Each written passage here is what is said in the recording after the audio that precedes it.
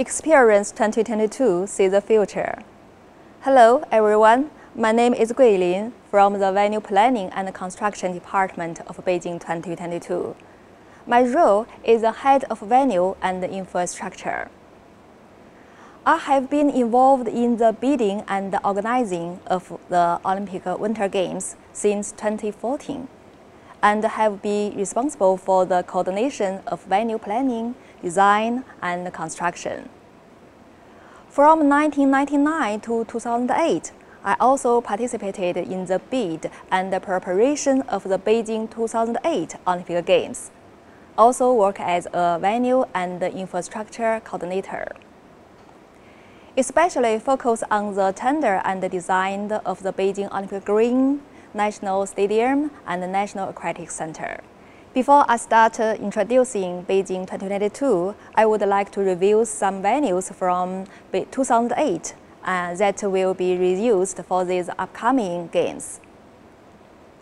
In Beijing 2008, we built many large venues, like the Beijing Olympic Green, the National Stadium, the National Aquatic Center, the National Indoor Stadium, and the Wukesong Sports Center, to name a few. Post-2008, the usage of the Olympic venues have been extremely high. For these 12 years, the number of active days exceeds 80% for these venues, which is among one of the best venue usage rate in the world.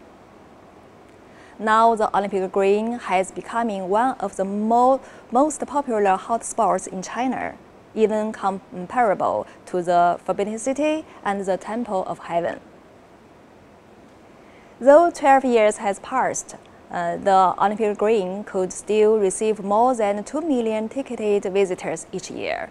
The ticket income amounts to $25 million. Beijing 2008 tells us that the venues will definitely become a hot spot after the Games. Hence, during Beijing 2022, we have many early promotions. Beijing 2022 has 3 zones. All ice sports and big air competitions are held in Beijing zone. Alpine skiing, bobsleigh, skeleton, and luge competitions are held in the Yanqing zone. The remaining snow sport-related competitions are held in the Zhangjiakou zone. First, let's look at the Beijing zone. National Speed Skating Oval. In the Winter Olympic Games, only 400-meter standard track and 300-meter training track are needed. However, the ice surface of the National Speed Skating Oval is designed as a 12,000 square meter full ice surface. With a seamless ice surface, the oval can hold various large-scale ice activities and income in the future. It is also worth to mention that the oval adopted the world-leading technology, carbon dioxide refrigeration system. This system is environmentally friendly and cost-saving. 70% of the electricity could be saved. The quality of the ice is also fabulous. With this system, the National Speed Skating Oval not only greatly saves operating costs after the game, but also achieves annual ice production, which can greatly increase operating income. Big Air Shougang. Before Beijing 2022, big air venues were all temporary. In 2016, we decided to build the world's first permanent big air in Shougang Park in Beijing. This idea was supported by the International Olympic Committee and the International Ski Federation. Shougang, with a history of about 100 years, is one of the largest iron and steel manufacturers in China. For the sake of Beijing 2008 and environmental protection, Shougang relocated its steel production facility from 2005. Following 10 years, the whole park is overgrown with weeds. Now, Shougang Park has completed industry regeneration and become a cultural and sports center in Beijing. The park now has become a hot spot for photographers, attracting many tourists from home and abroad. In summer, this venue can hold cultural performances and extreme sports to form all-year operations after the Games. We also renovated the old factory buildings nearby to provide services for the spectators and registered personnel during the Games. Afterward the Games, they will be used as 5-star hotels and commercial facilities. In the next few years, Shougang Park will build more cultural, sport, commercial, and business facilities, with a total construction area of about 2 million square meters, which will drive the comprehensive development of the industry in the western part of Beijing and benefit 3 million nearby residents. Yanqing Zone has rich tourism resources, including Chinese famous world cultural heritage, Badaling Great Wall. There were no formal tourism service facilities here before, but still more than 200,000 people come here every year. Therefore, Yanqing Zone has great opportunities for tourism development.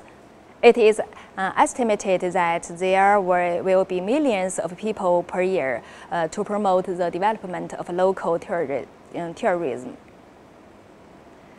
Yanqing Olympic Village consists of 2 hotels.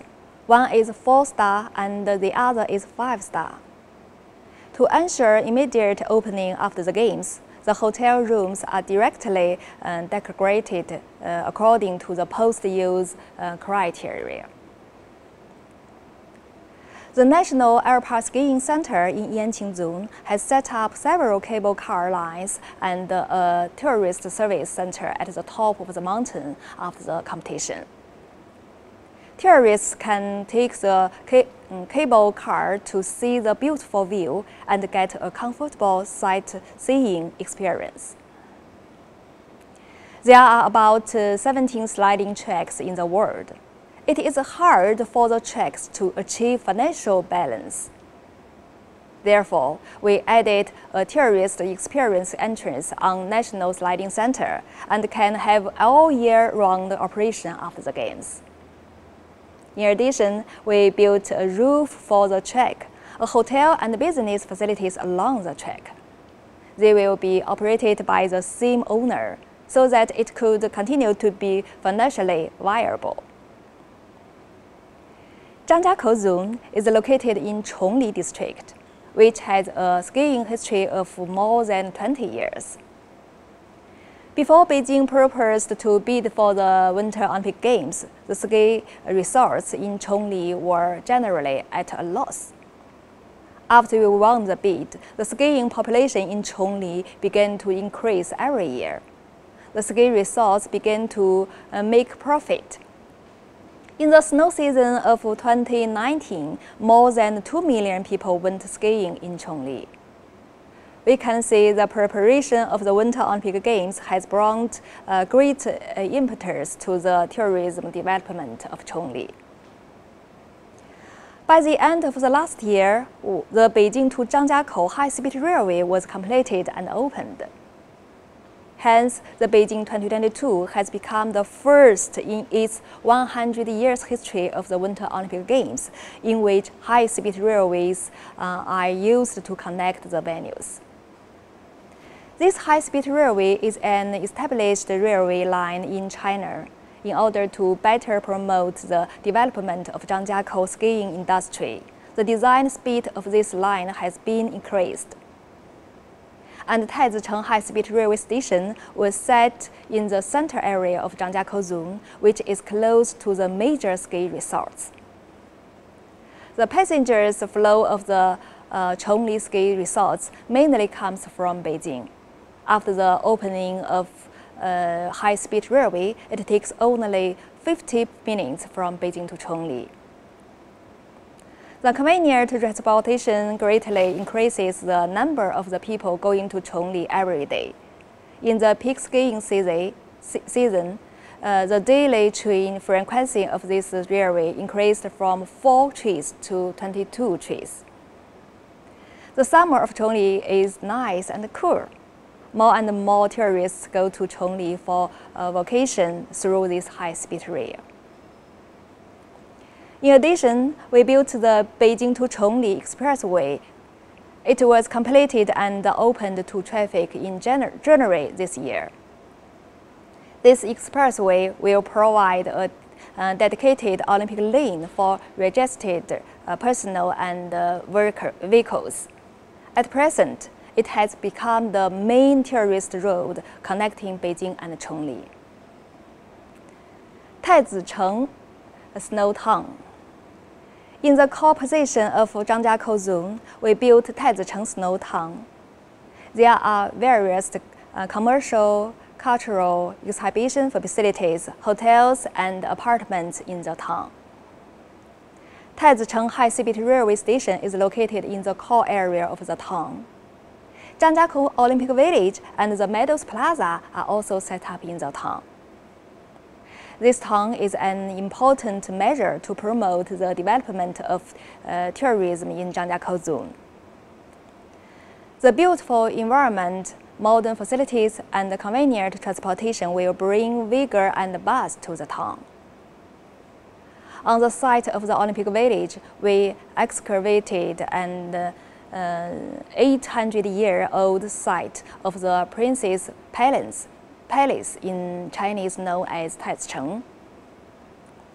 We moved the site of the village to the east by 100 meters to protect the site completely and also add cultural connotation to the Zhangjiakou Zone. At present, we are carrying out a protective restoration of the site, and we believe it will become a very popular tourist attraction after the Games. In Zhangjiakou Zone, there is a very lovely venue, the National Ski Jumping Center. It is similar to the shape of Ruyi, a traditional Chinese ornamental object for luck, so it is nicknamed Snow Ruyi. There are more than 30 ski jumping venues in the world, and it is difficult to make them financially viable. For this reason, we added some facilities to increase profit.